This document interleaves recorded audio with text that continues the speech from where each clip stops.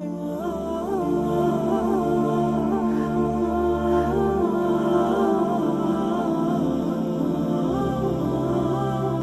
it allowed to play a card without money? Is it permissible? Assalamu alaikum warahmatullahi wabarakatuh. Yes, it is permissible to play cards, but let us understand something. Sometimes the shaitan doesn't want us to do something directly because shaitan is very smart. He knows that we won't be able to involve ourselves into directly what is something forbidden, but rather he will just go around.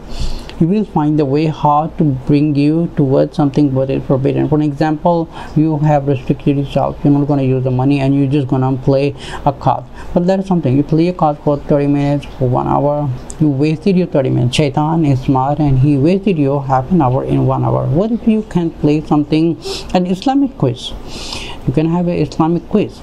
You can have like Islamic question answer game. You can have any game that is something related to Islam that will benefit yourself and your family and other Muslims. Now what is that benefiting of playing with the cards? You're just wasting a time. So now this is, you have to understand something. Even someone who's a scholar, shaitan will be still after him to waste his time into something, into the conflicts or some other problems. But shaitan will ask him to waste his time on something, but rather do something what is productive in your life and that would be useful. Always think of something, note down on something very important.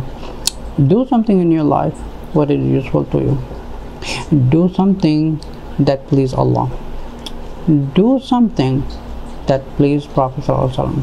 Do something that would help you to benefit in your akhirah. So keep these 3 points with you, what benefits you, and you be the judge. You make a decision if it is good for you or not.